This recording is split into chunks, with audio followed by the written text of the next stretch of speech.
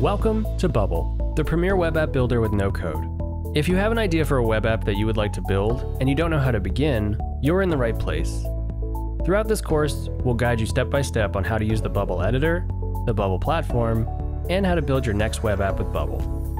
By the end, you'll have all the tools necessary to build something new, realize your vision, or even jumpstart your own business. Let's begin. Before we jump into building our first app in Bubble, let's familiarize ourselves with the key concepts that'll be present in every app we create on the platform. Our Bubble journey begins in the Design tab on the index page, also known as your app's homepage. There are several types of elements that we use to design our app, but let's start with visual elements. Visual elements include text, buttons, icons, images, and anything else that is primarily useful for visual design. These elements make up most of the interactive triggers that your users will click on. Next, we have container elements, which allow you to organize the visual elements and any other elements in groups, repeating groups, pop-ups, floating groups, and group focus elements. Each of these container elements can show data from your app's database and serve a critical role in your app's design. In addition, each container element has its own container layout that defines how the elements it contains are positioned for responsive design. Then we have input forms, which allow you to create forms that capture information from your users. You build these forms using inputs, multi-line inputs, checkboxes, drop-downs, search boxes, radio buttons, picture uploader, and more. Input forms are the primary way in which your app will accept user-submitted data that you can save and modify later. Finally, we have reusable elements, which allow you to design something once and reuse it across multiple pages. Reusable elements come with their own design workspace independent of the page, so you can drag any visual, container, or input into a reusable element, then drag the reusable on the page as if it were any other element. Because it's reusable, when you make a change to it, those changes will reflect everywhere you've added the reusable element in your app. When you're ready to see the elements you've added to the page, you preview in what is called run mode. This is how we view what your app looks like to the public and test how it functions when your users are interacting with it. The Bubble platform gives your app its own domain name, which you can use to build your app on the free plan until you're ready to upgrade and deploy your app with its own custom domain. To recap, the Design tab is where you add elements to the page that make up your app's design. Once you've designed these elements to your liking, you preview your hard work in run mode. Next, let's learn all about the property editor. Whenever you add an element to the page in the Design tab, a floating window accompanies it. This floating window is the property editor, and it's one of the most important windows in Bubble. Let's take a look. As it's named, it allows us to edit the properties of whatever we have selected. The property editor comes with 3 tabs: Appearance, Layout, and Conditional. The Appearance tab lets us control the look of the element and define the contents of the element. For instance, here we have the property editor opened for this button, and on its Appearance tab, we have a text area for defining what text should appear on it. Generally, elements will come with a predefined style. We'll learn more about styles in the next lesson, but for now, let's just click Remove Style so we can see the different style settings for this element. With the style removed, we are now directly customizing the overall look of this element, from many font properties to its color and even its borders. Next, we have the Layout tab. In this tab, you define the element's size and position on the page for responsive design. As you'll start to see, elements gain alignment controls through the parent container element they are in. This tab gives us granular control over every element, so we'll talk a lot more about the Layout tab throughout this course as we build. Finally, we have the Conditional tab, which allows you to define conditional statements for the element and manipulate its properties depending on if the condition is true. This is extremely powerful.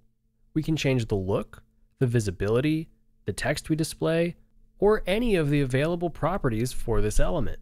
To write a conditional statement, we are given a dropdown that has other data sources from our app and the page. We'll talk more about these concepts soon, but for now, to understand how we write conditionals, think of it like a question that you ask yourself. For example, what property do we want to change on this element when the current user is logged in? Let's say we want to change this button's text to display something different. We'll select the text property and rewrite the text we want to appear on the button. When the user who runs the page meets this condition's criteria, the element will display the properties that we conditionally changed. If we had another condition saying the same thing, the bottommost condition will be prioritized, so Bubble will evaluate conditions from top to bottom. To recap, the property editor is one of the most important windows in Bubble because it controls the individual properties of what you have selected. Alright, next let's learn all about styles. When you drag an element on the page, you may have noticed a default style was applied. Each new application you start comes with preset styles like this for every element. The style saves the visual look of the element and allows you to name it so you can create a style guide for your app. If you remove the style from an element, whatever style was applied will now be directly editable on the element instead. As your app becomes more complex, you'll find that updating each individual element's style manually is not scalable. On top of that, it hurts your app's performance. For consistency, speed, and efficiency purposes, you'll want to create styles for all of your elements once and reuse them across any elements that should have the same appearance. To create a style, you can do so directly in the Style dropdown. Whatever design properties we had on the element will apply to this newly created style. To change these properties for this style, click Edit Style, which brings us to the style in the Styles tab. The Styles tab lets you view every style that you've created, and editing a style in the Styles tab is very similar to the Design tab. You're given a property editor with the same 3 tabs, so you can edit all the styling properties right here. Styles allow you to save the properties from each of these 3 tabs, like the font, the padding, and any condition that would relate to how the element looks. Once you design your page, almost all of your elements should have their own style. Styles aren't the only thing we can reuse. In the Styles tab, we have style variables. These variables allow you to set global properties for your app's font and colors, which you can then save and reuse on elements directly or in styles. Here we can set the app font, so every element with text that uses the app font will use this font family by default. So if a text element style used the app font, we can now change the app font and the style will update its app font as well. Same goes for color. We have numerous amounts of color variables that we can define, like the primary color for your app's brand, the primary color for text within elements, the primary text color, background color, etc. These color variables can be used wherever you assign a color hex value, so you can do this directly on the element. However, styles can use these variables to their advantage as well. So if your style is using a color variable, and we make a change to the color, all of the styles that are using this color will update automatically, making it incredibly easy to change the colors on a large scale. We briefly learned about conditions in the Design tab when we discussed the property editor. Here in the Styles tab, we can create conditions the same way, but only for style-related changes. The conditions we write here are saved to the style, so any element that uses this style now automatically comes with this style conditional. Note that the conditionals we write inside a style will be overwritten if we add the same conditional directly in the property editor of the element. If you wanted to see what the element will look like when the condition is true, you can toggle this off-on button to view a preview. In addition, when a condition affects the style of an element, you have the option to add transitions. Transitions allow you to animate the before and after state of the element when a condition occurs. For example, when a button using this style is hovered, we change the background color. Without a transition, this change will happen abruptly. But with a background color transition, it will smoothly animate to its new color. We can also customize the duration and the ease of the animation curve right next to the transition. We can even set a style to be the default, which means it'll be applied automatically anytime that element type is dragged on the page. Now that we've covered elements, the property editor, and styles, we're going to learn about responsive design. Responsive design is when the elements on your page adapt for any screen size. By default, we are building our apps for desktop, but as the page width shrinks for tablet and mobile, we can fully control how our elements will be displayed. To build a responsive page, our page must use a responsive container layout. There are 3 responsive container layouts that dictate how your elements are positioned. They are aligned to parent, row, and column, and each of them differ where elements are placed. Column will vertically stack elements on top of one another, row will horizontally place elements next to one another, and aligned to parent will cut the container into 9 positions based on its width and height to place elements in.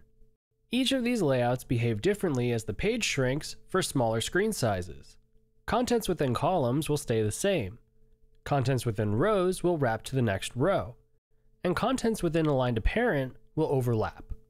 Therefore, it's recommended that your pages in Bubble have a column container layout, and the groups you place on the page will have their own container layout. In doing so, your page will be comprised of group elements that are a mix between column, row, and aligned to parent. Let's take a look at an example. Here, our page container layout is a column. Each of these sections of our page is put into its own group element. And since a group is a container element, we define its container layout individually. If we look at this page in the responsive tab, we can see as the page gets smaller, all of the elements start shrinking and their container layouts respond accordingly. The responsive tab allows us to preview what our app will look like for any screen size by using this ruler to see the width we're targeting. There are even presets for desktop, tablet, and mobile views, so we can easily see what those would look like. As we drag the ruler to the right, the page grows and all of the elements will hit their max width, or if no max width is set, they'll continue infinitely with the parent container. The key to understanding responsive design in Bubble is by understanding min and max width. Every element, including containers, have a min and max width. The min width allows us to define how small an element can shrink, and the max width defines how large an element can grow. For most needs, elements can comfortably use a min width of 0 pixels, so as the page shrinks, the elements will shrink along with it regardless of how small it gets. If a min width is set and it happens to be a size that is greater than the screen size you want to target, the element will stop shrinking wherever its min width is set. For example, if this group has a min width of 320 pixels, but the element can shrink to 0 pixels, the group will stop shrinking when the page hits 320 pixels, meaning the element will never be able to reach 0 pixels. Keep this in mind as you build, and make sure your elements have appropriate min widths. We can't add any elements to the page in the responsive tab, but we can edit any of the responsive properties. If things start feeling misaligned as the screen size shrinks, you can control this alignment conditionally using current page's width and manipulate the properties of the container element at any screen size. So if we wanted this alignment to change when we hit a mobile width, that condition will activate automatically when the page hits that screen size. You can also control the element's margin, padding, and any other responsive properties, allowing you to get extremely granular control with your responsive designs. It's important to note that if your page is set to a fixed layout, it will always stay fixed at whatever width and height is set, so it won't be responsive, and the ruler in the responsive tab won't work. Same thing goes for fixed width and height. To make it responsive, be sure to uncheck any fixed properties. This is a primer on responsive design. For more on the subject, check out Bubble Academy. Now that we have a full picture on designing and styling in Bubble, we're going to learn how we program in Bubble using workflows. Bubble is built around a workflow-based programming system using events and actions. A workflow is the event that runs a series of actions when triggered. For instance, when a user clicks on a button, the event, something will happen, the series of actions. Each page has their own workflow tab where workflows are created and modified. So if we're on the index page, the workflows that we'll see here are only for this page. To create your first workflow, you start by picking the event that you want to trigger. Most of the time, it will be when an element is clicked. You can also start a workflow from an element in the Design tab. In this button's property editor, we can see in the Appearance tab the ability to start and edit the workflow attached to it. Whenever we start a workflow from the Design tab like this, the element is clicked event will automatically set up for us with this element already selected.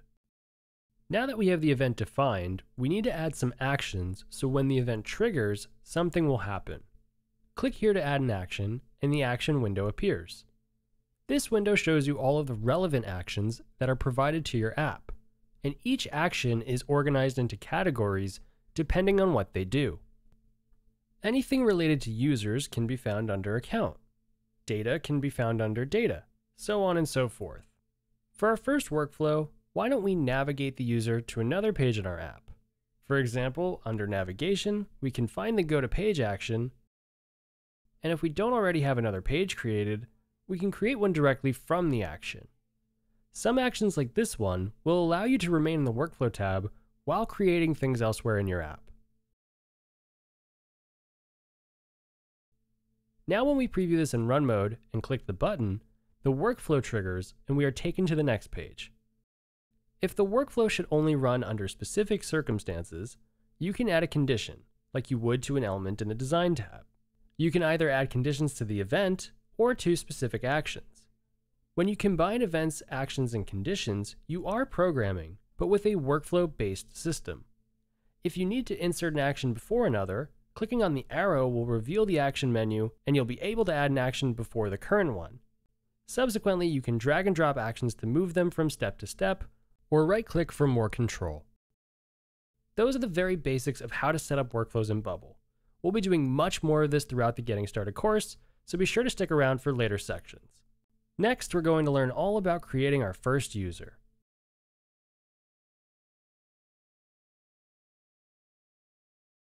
Having users is a core need for many apps, so every Bubble app comes with the concept of a user.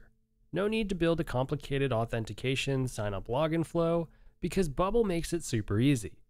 Users can sign up, log in, log out, and users can create accounts for others.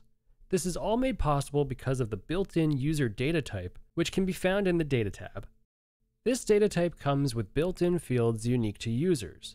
The most important one is the email field, which stores the email address that the user signed up with. To capture users, we first need to create a form that collects their email and password. Back on our index page, I'll go ahead and create a header and our sign-up form. For the input elements, we'll set their content format to be email and password respectively. This will format the user inputted text to expect email addresses, as well as when a user types in their password, hide the characters that they type. Finally, we'll start a workflow on our sign-up button, and in step 1, add an action under Account, Sign the user up. We're going to match the dynamic values of the input to the action's requirements. Here the action requires an email, so we'll find our input email element from the list and select its value. Next, we'll do the same for our password. After the sign-up action, Bubble will recommend the next step you take is to send the user an email. Usually this might be a welcome email that you would send welcoming the user to your app. Of course, you can take other actions, such as resetting the relevant inputs of the sign-up form so the values the user submitted are reset, or more commonly, send the user to another page once they're logged in. Now that this workflow is set up, let's test this in run mode and sign up a user. Once we hit our submit button, the form resets and the user should be signed up to our app. To confirm this, let's head back to the Data tab and navigate to the App Data subtab. App Data gives us a database view of all of the user submitted entries for that data type. Currently, we only have the built-in user data type, where we'll see the entry for the user that's signed up. Now that our app has its first user, we can build our page design around it using a data source called current user. Current user represents the current user using the app. It can be found anywhere you add dynamic data. Here we have a reusable element that contains our header that lives on all of our app's pages. Inside, we have a typical setup with buttons for sign up and login that we only want to show when the current user is logged out. With current user as a data source, we can write a conditional that controls the visibility. Likewise, when the current user is logged in, we can show the logout button. We can also use current user to find any fields from the user data type, like we do here displaying the current user's email. We'll talk more about dynamic data soon, but for now, current user is a main data source that you will use in elements like this and in actions. Now if we preview, we can see our app is telling us who the current user is. Current user is made possible because of the built-in user data type. All of our app's users are handled there, but the typical actions to sign the user up and log them in are not the only ones at our disposal. There are other ways to interact with the user data type. First, instead of logging in with a password, you can instead send an email to your user with the magic login link. If you do, every time your user wants to log in, the magic login link will email the user with a unique link that they can use once to log into your app. And second, you can also easily set up social login with Google, Twitter, Facebook, or any other platform that provides it through our plugin ecosystem, just as I'm sure you've seen on countless of other web apps. Regardless of how you sign the user up, they will all be stored as a user in your user database. And unlike other databases, since the user type is built in, you may have noticed that the user database allows you to run as any user. This is excellent for testing your app in case a user of yours encounters a bug or needs your help. You can authenticate as them to see what they see. This is also a key way to make sure your users have the right privacy permissions for your app, but more on that later. Now that we've learned about the built-in user data type, in the next lesson, we're going to make our own data type and start to see how we can customize our app to whatever idea we have.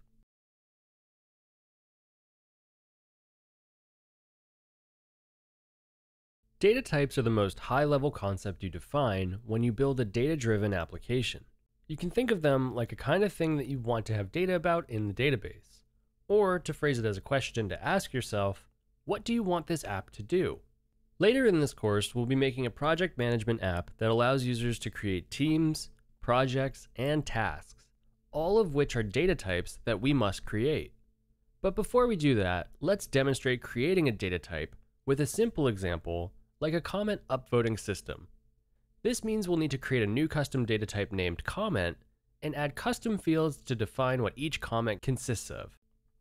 Fields are your ability to define additional information to store on a data type.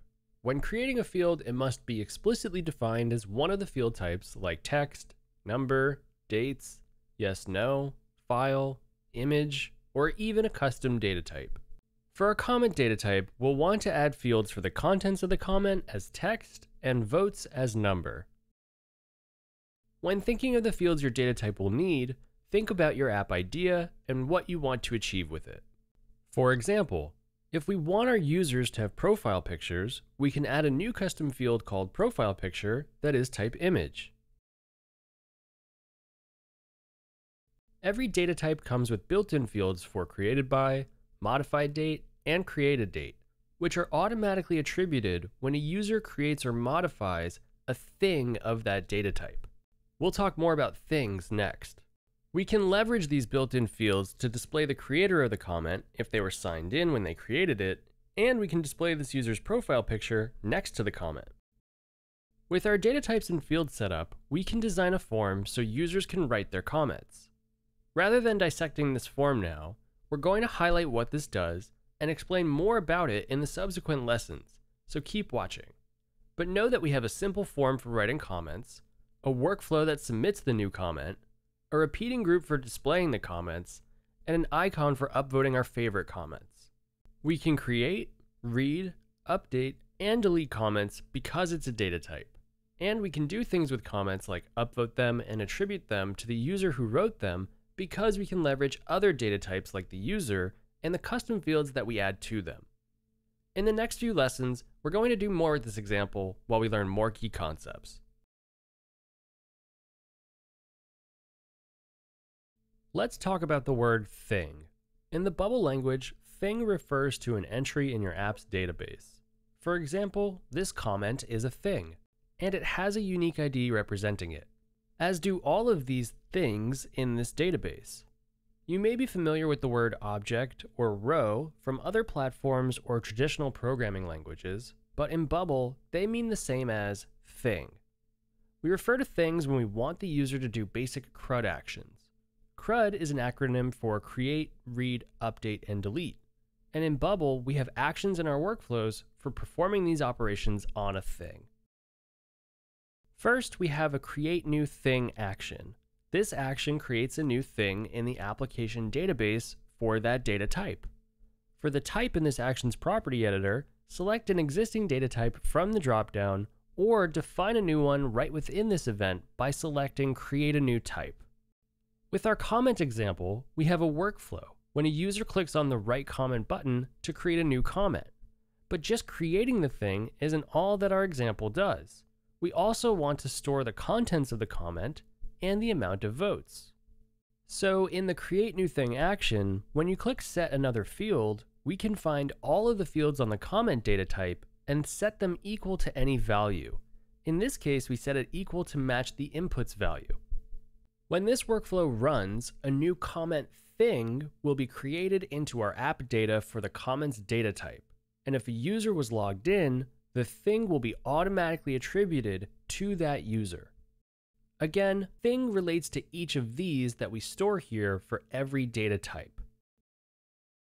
You can also create a thing directly from app data. This is extremely useful for testing as you build if you don't yet have a front-end form that creates a thing with the workflow. Whichever data type you have selected, you'll be prompted to define its fields and then hit Create. However, when you create something like this, you can't attribute it to a user, and the thing will instead be attributed to app admin, so use this as needed. Bubble's workflow actions will also allow us to make changes to a thing. Let's say we wanted to allow users to upvote comments. Well, using the Make Changes to a Thing action modifies an existing thing in the application database. If we want the users to be able to upvote comments, we could add an upvote icon that can access the comment and use the Make Changes to a Thing action like so. When this icon is clicked, we run the Make Changes to a Thing action and update the upvote field for that thing. The action has context of the thing we want to modify, so we can access the thing's fields. In this case, we can select this comment's votes and add to it, making our expression state that when a user clicks like, votes equals this comment's votes plus 1. Or in other words, whatever the vote count already is, add 1 to it. If we preview this, each time we click on the icon, we can see the workflow run and the number change, as the workflow has updated this thing's upvote number. We can also make changes to a list of things, as it's common you'll want to edit multiple things at once. This action is equivalent to Make Changes to a Thing, but modifies more than one entry. To do so, we must provide the List of Things to Change property with a list of each thing that we want to modify, and then select the field we want to change. In this example, we would first have to retrieve a list of comments to properly set this up. And of course, we can delete things from the database with the Delete Thing action, or we can use the Delete a List of Things action. The concept of thing is key to understanding the Bubble language because it's how users interact with our app's database. Now that we've learned about thing, we're going to learn about dynamic data.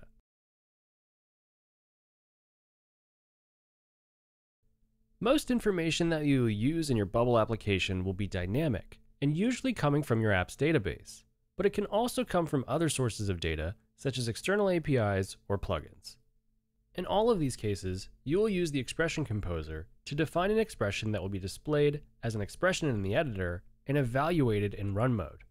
For instance, you will see in the editor current user's email, which in run mode, depending on who is logged in, will display the logged in user's email. The expression composer is a key element of the Bubble editor that lets you build these expressions without typing anything, but instead by picking options in the drop-down menu. The system will automatically prompt you in the next menu with options that are available given what you have selected so far. For instance, if the first main entry in the expression is current user, the next menu will offer options such as is logged in, is logged out, email, profile picture, etc. In Bubble vocabulary, the main entry, or the first choice in a dynamic expression, is known as a data source, and all the chunks after it are known as operators, like the email field, or any of the expressions like first or contains. The composer lets you build complex expressions by combining different sources of data and different operators. Expression types are evaluated in the editor to validate the type consistency. For instance, if you're trying to display the current user's email in a text element, current user won't be valid, as it evaluates as user, not text, while current user's email will be valid because it is text. Whatever the final operator of a dynamic expression is, must evaluate to the intended type of content. Bubble has two ways for helping you catch issues and bugs. In the editor, we have the issue checker, which will alert you to any missing property or inconsistency. when an expression isn't valid, it will be reported as an issue in the issue checker, and the whole expression will be displayed in red. Then in run mode, the debugger is useful to understand how an expression is evaluated by inspecting the element itself. We'll talk more about the issue checker and debugger in more detail later. Now every time you see dynamic data in an element or workflow, you should keep in mind which is the data source, which are the operators, and how the whole expression is evaluating. Next, we're going to learn more about type of content and data sources. We've talked about the building blocks of responsive design, user registration, data types, dynamic data, and things. Now we're going to dive into the next level of building your UI by exploring type of content and data sources. Container elements can explicitly declare a type of content and data source. Type of content allows you to define the type of thing a container displays. And the data source property lets you select what the displayed thing or list of things is. This is how we're able to build complex UIs that display the data from our database and allow for our users to interact with that data. For this to work, the value of the data source must match the type of content. Let's look at an example. Here's a common scenario where we have a group that has a type of content for the data type user and the data source as current user. The group contains visual elements that display the user's fields, such as the user's name and the user's profile picture. All child elements that are contained within can access the fields from the data type that it expects, and the data it returns will be the data from the data source given. In other words, these child elements are accessing the data from their parent group's type of content. If we preview the page as a logged-in user, we can see that the current user is passed into this group as a data source, and the text element retrieves that information and evaluates the fields as directly as it would even if it weren't retrieved from the parent group. However, once the type of content is set, the data source can pull from anywhere so long as it evaluates to match the type of content. For example, if you had another group that also pulls the user, and you wanted this to read from that group, you can call out that group's type of content and read from that data source and use it for this group. This is how you can really start to get creative with building your UI. Another container that can accept a type of content is the page. A common example would be if we created a profile page and set the type of content to user. Now whenever we try navigating to that page, we must pass in a user as data. Note that the page itself doesn't have a data source property, but will instead pass this data in the URL. So in our earlier example, where we retrieve the current user, we can start a workflow that when we click this element, take us to the profile page, and pass in that user. Our action will have context with the elements on the page that it can reference, so we can pull the user from any data source. And in the case of the current user, we can also just reference current user. When we run this workflow, we are now going to that user's profile page, since that's the user that is passed in. And pages set up this way now have access to a new data source called current pages thing, or in this case, current page user, which gives us access to the user that we passed in the URL. This lets us easily build a profile page tailored to the current page user whose profile we're on. In groups, pop-ups, floating groups, and group-focused container elements, the data source must evaluate to a single thing, like this. But for repeating groups, it must evaluate to a list of things to display. Since the majority of container elements evaluate to a single thing, it's important to make sure you are retrieving the right thing. Fortunately, the issue checker will let you know if the data source and the type of content don't match, so you can fix it. Another important concept is that the type of content has to be defined, but the data source can change. For additional flexibility, you can control the data source in the Conditions tab of the container. You can also leave the data source blank and have it populate from a triggered workflow. This is extraordinarily powerful because it's useful to leave the data source blank and change it when something triggers. Keep in mind that changes made by actions this way will override whatever you specify as the data source directly on the element or as a conditional state until you run a reset action, which will then restore the data source to its original setting. Now that we have deeper familiarity with type of content and data sources, we're going to learn about repeating groups. Up until now, we've only displayed a single thing from the database in container elements. And while displaying a single thing is great for certain needs, there are times when you would want to display a list of things. And to do this, we use a repeating group. A repeating group displays lists of things, either coming from your app data or from APIs. When you add a repeating group element to the page, Bubble wants to make sure you set it up correctly, so it will warn you that you must have a type of content set. Once the type of content is defined, the repeating group needs a data source that evaluates to be a list of things matching the type of content. For example, this repeating group is set to display comments, so we retrieve a list of comments from the comments app data. To search your app's database, we use the doASearchFor expression, which will search your application's database based on what type of content you're searching for.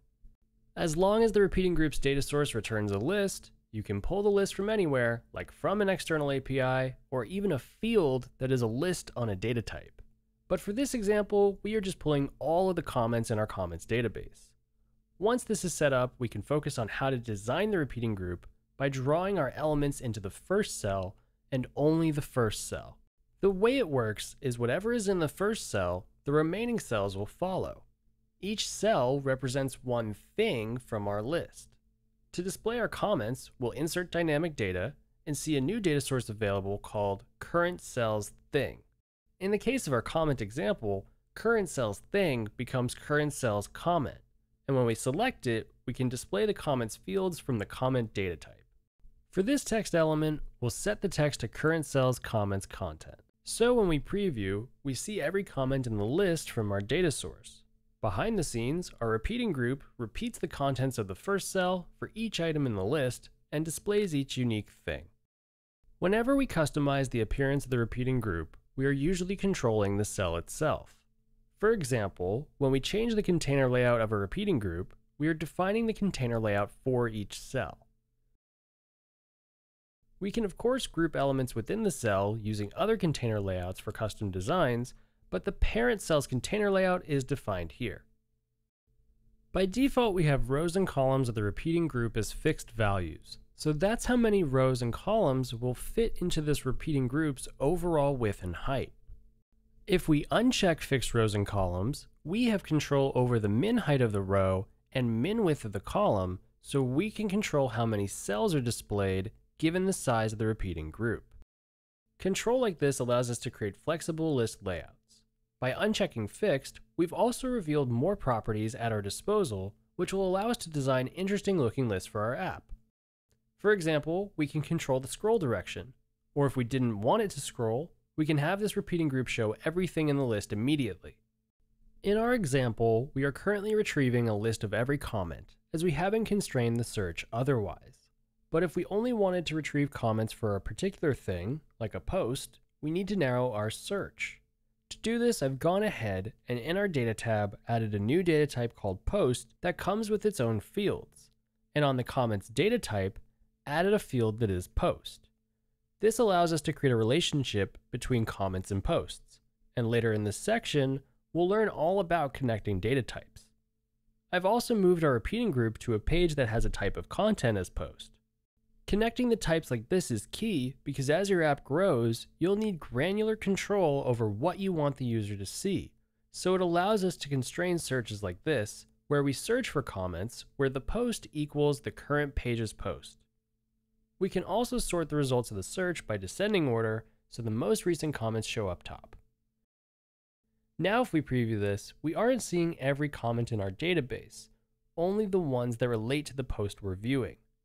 Repeating groups are the way to display lists of data, and with some design, you can customize it to look like a list of cards, a table, or whatever your app requires. Now that we've seen how it all interacts, we need to make sure only the users with the right permissions have access. To do this, we're going to create our first privacy rule. By default, your data is not secured until you set privacy rules. All data created by your users or yourself can be read by anyone. This is appropriate for things such as comments on a blog, where you'd want to share it with the world. However, many apps involve users submitting information that you don't want to share with the world, such as their names and emails, or comments meant only for people they already know. Anyone with some programming skills can view all of your app's data, even if there isn't a page in your app that explicitly shows the data to users. You might be thinking, so how do I secure my app?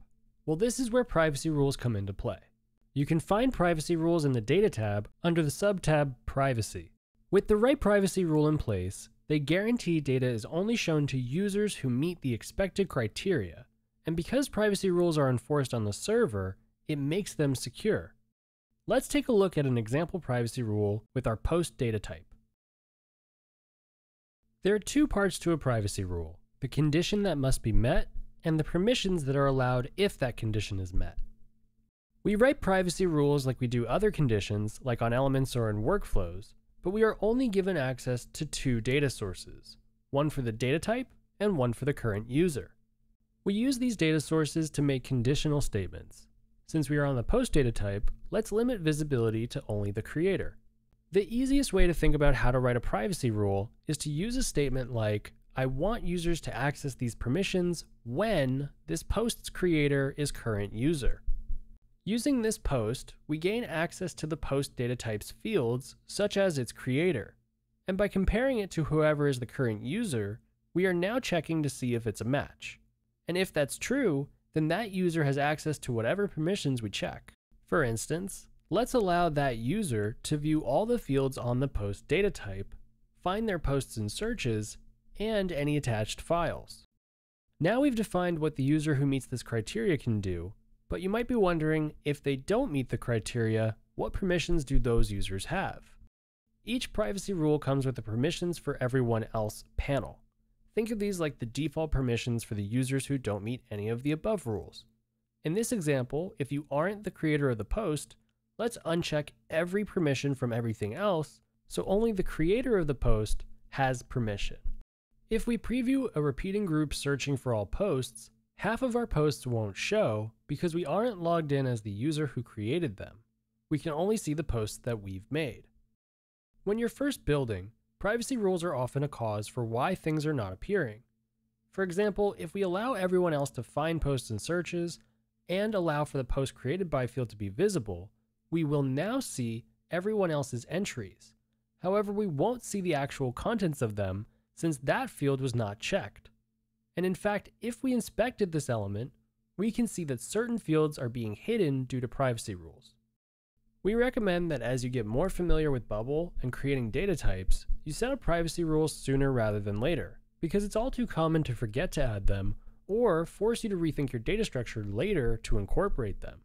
It's also easy to forget to add a permission that should be checked, and oftentimes you may be left confused wondering why something isn't displaying, and the answer is usually to check privacy rules. Privacy rules are additive, so if a user meets multiple conditions, they are granted access to all of the permissions combined. It's key that your app has privacy rules so you can control who can view what, and none of your data is left unintentionally exposed. For more info on privacy rules, be sure to check out our in-depth tutorial. Next, we're going to learn about connecting data types.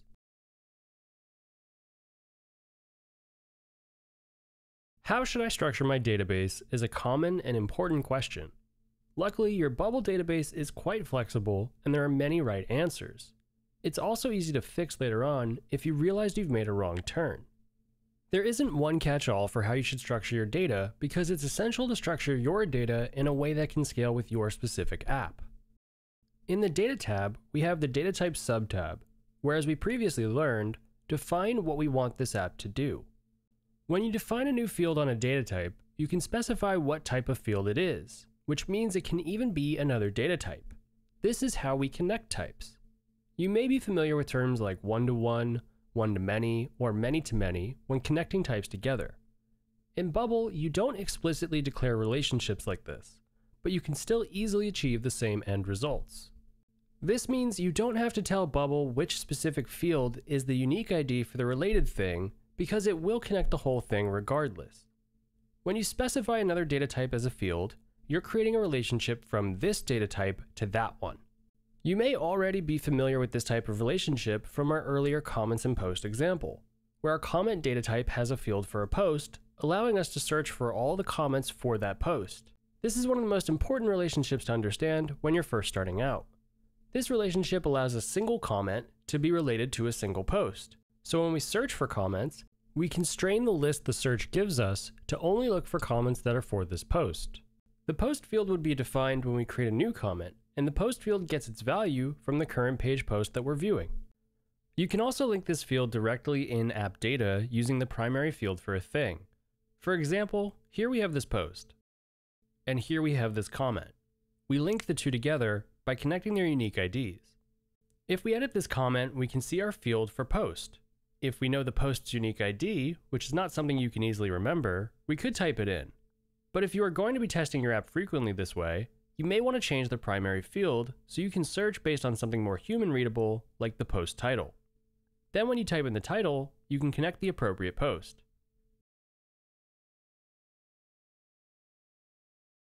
You can set primary fields for every data type here in app data. You can also make any field a list of that specific type.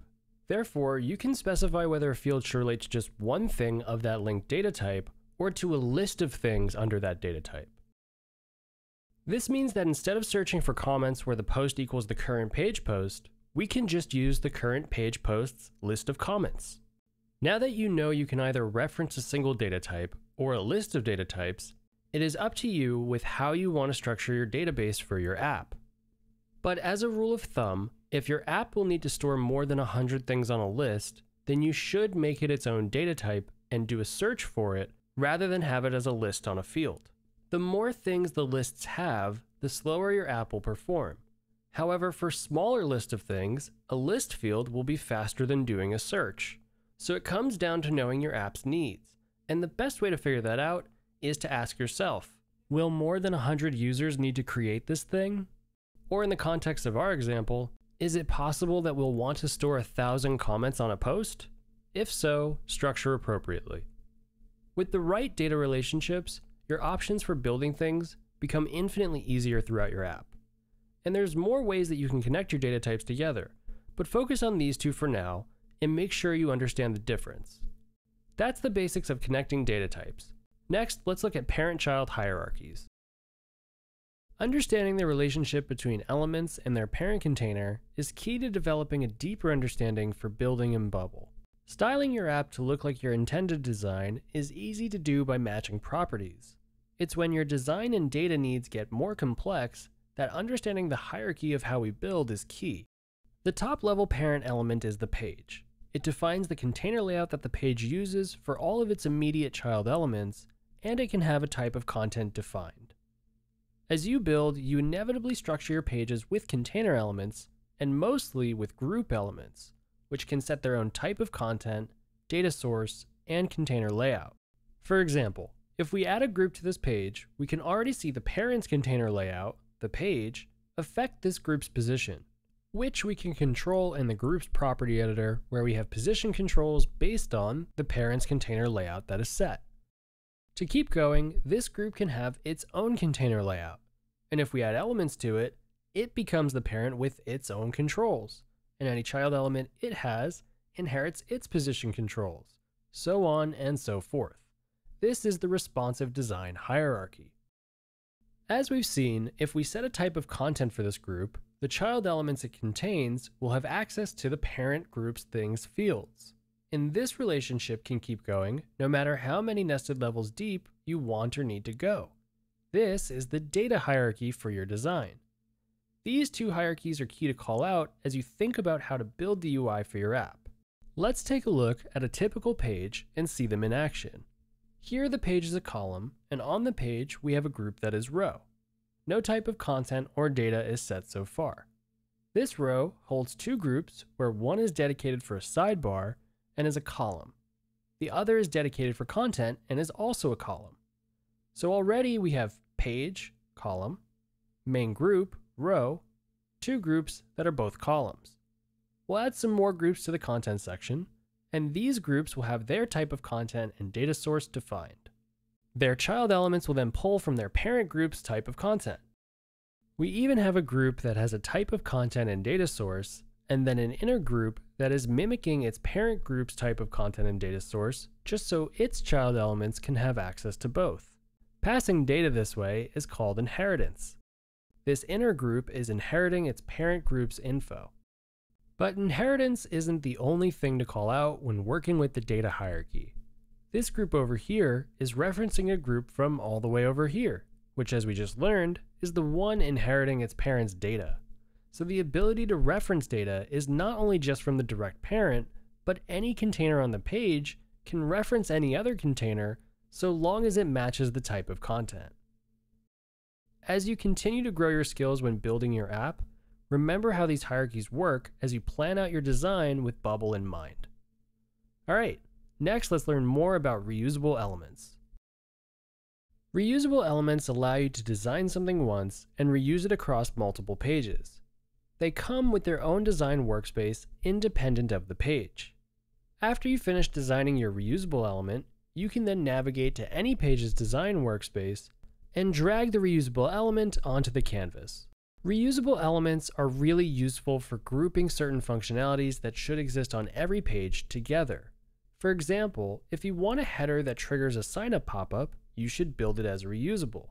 As much as you can, build with reusable elements in mind, as it will make the editor lighter and make your app easier to maintain. Plus, it's a good way to create reusable workflows, as each reusable element has its own independent workflow tab. You can even add reusable elements inside other reusables to stay organized. Each reusable can set the type of content inside the reusable workspace. Then each reusable instance on each page will have a place to set the default data source of that particular instance to match the type of content. You can also use the display data actions to change this data source, as well as show and hide actions just as you would with any element. For those looking to build single-page applications, consider adding every view as a reusable element, and hide and show it conditionally on one page of your app. There are many use cases for reusable elements, so be sure to start adding them to your app sooner rather than later.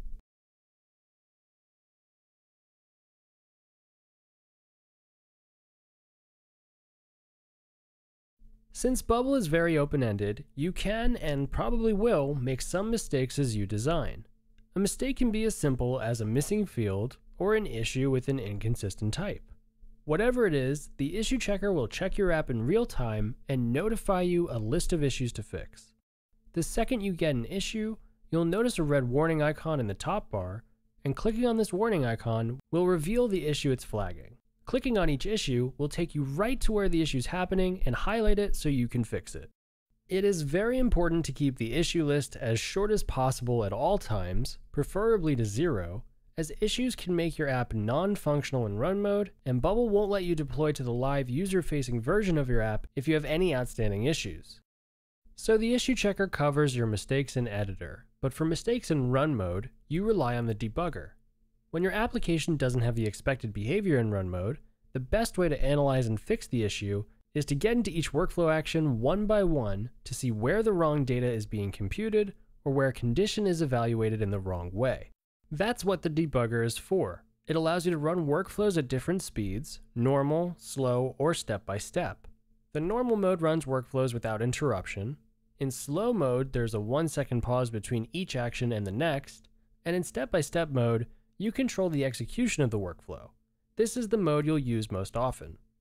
When more than one workflow is being executed, each of them will run one after another, and all will follow the same execution mode in the debugger. Be sure to check out our tutorial on how to use the debugger for more information. Finally, you can also use the debugger to inspect elements on the page. Sometimes you need to figure out why an element is displayed in a particular way, especially if you're using conditions or displaying some data. The Inspect dropdown lets you pick an element on the page and see the list of conditions and fields and their values in the current situation. When the inspector is on, the debugger will expand and you'll be able to pick the element you want to inspect. You pick an element to inspect either by clicking on it, which won't trigger any workflows attached to it, or by finding it in the drop-down menu. This is especially useful to inspect an element that is visible or understand why the element isn't visible. Once an element is selected, you'll see on the right the different properties and conditions and how they're evaluated. You'll also be able to see at the bottom of the inspector a list of any other values the elements have in their context. When a value is blue, it's a dynamic expression, and clicking on it lets you evaluate it piece by piece. If you're using conditions, the debugger will show you in green the conditions that are evaluated to yes, and in red, those that aren't. Again, clicking on the expression will let you evaluate it piece by piece. The debugger is also useful for debugging privacy rules. Privacy rules can lead to complex situations to debug, as it can hide fields from a thing. When you click in the evaluator on a thing that has been hidden due to privacy rules, a red mention will be shown explaining what's being hidden. With both of these tools at your disposal, you'll be able to catch issues and debug workflows easily. Next, let's talk about the difference between live versus dev. When you're building your Bubble app, you're using the development version or environment of your app. This is done on purpose so you can test what your app would look like and how it functions. When you deploy, your users use the live environment. By default, your Bubble app has two different versions called Dev and Live, and they both have separate databases containing your app's database. All of our data that we've added to our app database thus far has been in our development version database. To view live data, you can also shortcut this and change from Dev to Live in the App Data tab. You may have also noticed that when you preview your app in development, your URL will have version test next to it, which means it's using the Dev database and logic. Users on your live app will be using the live database, so their URL will not have version test attached to it and instead use your app's domain. By default, app data will show you all of the things for that data type, but you can also create new views to filter the data your users submit so you don't see every field. You can even constrain the view to filter results. Whenever you create a new view in development, it will create the same view in live, which helps you filter your live app data by those constraints. As the app admin, you can create, modify, delete specific things, or do bulk uploads and exports from the Data tab, and you can do this for both live and dev. As your app grows, you can upgrade your plan and add more environments to your app besides Dev and Live for even greater collaboration and flexibility. A pillar of Bubble is the community that supports it, and one way of supporting the community is by having a plugin ecosystem. The Plugins tab extends the functionality of Bubble by installing and configuring plugins. Plugins add additional elements, events, actions, and data sources to your app. These plugins are created by the Bubble team and other Bubble users, and therefore are available as both free and paid. Some examples include external services like payment providers such as Stripe, analytics providers such as Mixpanel and Google Analytics, and social networks such as Facebook are packaged as plugins, as well as some other elements like draggable elements, multi-select, mouse and keyboard interactions, and one of the most frequently used plugins, Bubble's API connector. All of these plugins are here to help enhance the default capabilities of Bubble, so it's key that you rely on them from time to time to help build your specific app.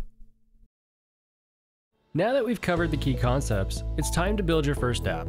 In the next section of this course, we're going to be building this project management app that allows users to sign up, create a team, add collaborators, and more. As you build along, you'll see all of the key concepts discussed throughout this section, and by the end, you'll have a completed app that you can build upon.